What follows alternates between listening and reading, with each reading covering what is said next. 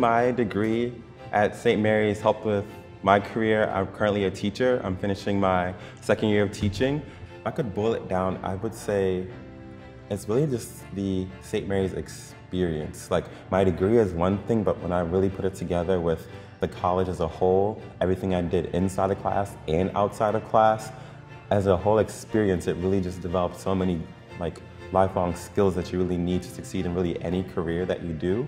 I still very much use my degree every single day as I work with my kids.